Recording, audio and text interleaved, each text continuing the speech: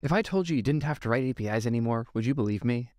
No, probably not. I mean, come on. But if Dan Abramov told you you didn't have to write APIs anymore, then we'd have something to talk about, wouldn't we?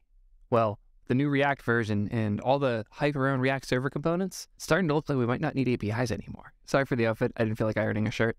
Anyways, Dan Abramov went on quite the set of rants on Twitter, and honestly, it's reinvigorated a lot of my excitement about React server components. As I've been playing with React server components more, I've been starting to see the benefits, but also struggling to wrap my head around the mental model. Thankfully, Dan's tweets have helped me a lot, and I'm starting to feel like I understand the ways server components benefit us as we build applications in React. Dan made a thread collecting different ways to try and pitch server components because he thinks it feels a lot like the old days of React, and some of these analogies are really interesting. I love this second one here, including the server in the unidirectional data flow of React.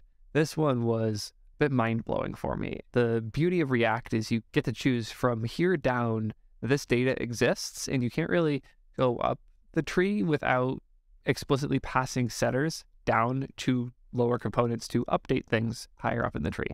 But you couldn't just mutate the data and expect the thing to change. This unidirectional flow is a huge part of why React scales so well and is so simple to work with. And the thought of including the server in it makes so much sense. Other frameworks have tried this, like Remix or even Next itself, but the unidirectional flow there starts with the route. So if your route isn't the place where you need the data, it's somewhere else, like a component you want to reuse, that unidirectional nature of the flow kind of gets broken up in weird arbitrary ways.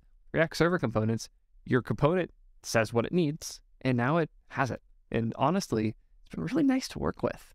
All these other frameworks have weird data loading patterns where the thing appears or you use a hook to access it, but in server components, you just await the data.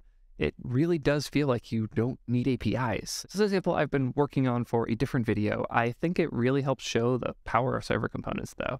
This is an interface where tweets will be fetched. It's not actual tweets, it's emoji-only tweets. This data is fetched on the server and not on the client. The client receives effectively HTML. You don't have to worry about the serialization of the data, things like date times, all that type of stuff.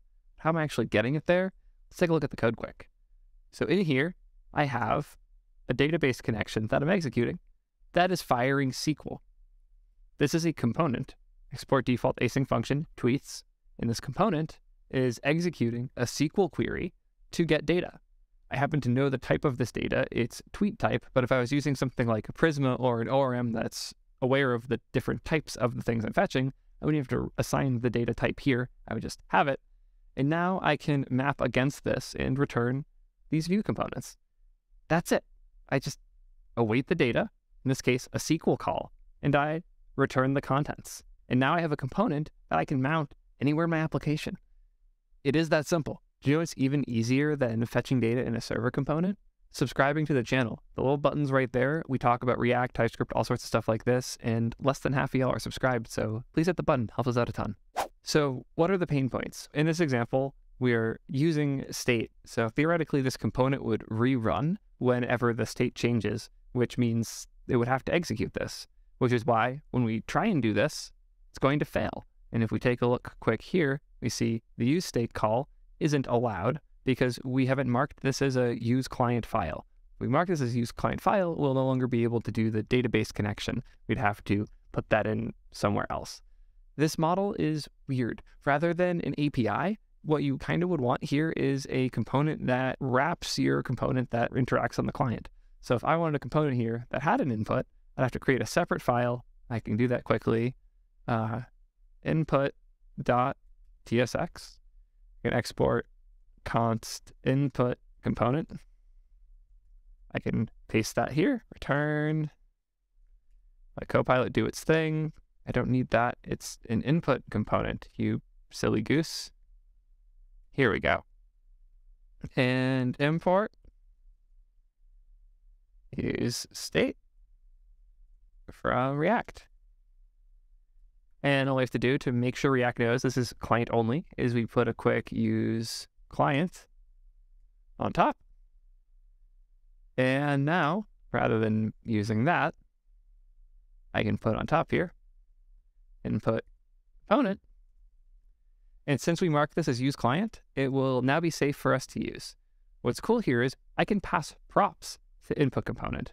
So if I fetched some data here, like I want input component to know how many tweets there are here, I can pass count equals rows dot number. And then on input, instead of having this be a string input, I could have it be a, I'll leave this as a string input. Let's say we want to put the current count here. So div current count and props count number, then props dot count. We will wrap that. And ta-da! We literally could just pass props. Count, it's rows at length. Sorry, brain fart. Anyways, the magic here is very specifically, we can fetch data on the server and then pass that data to the client. We no longer need an API for this data to be accessible on the client. The data flows from the component on the server, including through HTML now, that only exists on the server. This code doesn't run on client. This just is HTML as far as the client's concerned. But on the server, you can get the data, and then for components that need to update, you can pass that data from the server to the client just by passing props. It's kind of magical. And when that flow clicks, I get it. And Remix has had a decent bit of this for a while. I can admit that. But there's something magical about with any given component awaiting data and then passing it to another component. This component here, this server async component, is kind of an API. And that's the mind-blowing aha moment I had that made me get much more excited about server components. The same way I used to wrap components in hawks to give them data, we can now write server components that are APIs that wrap another component with data. What about when data changes? Like this helps for the first paint, but from there, what about everything else? This is actually built into React as well. In this example, we have an iterator that encodes content, sleeps, and then yields that again. This is a generator, which means a function that returns multiple things as like a stream. The magic here is we can, as an API, return on this route an iterator that will change the contents of what it returns after 200 milliseconds.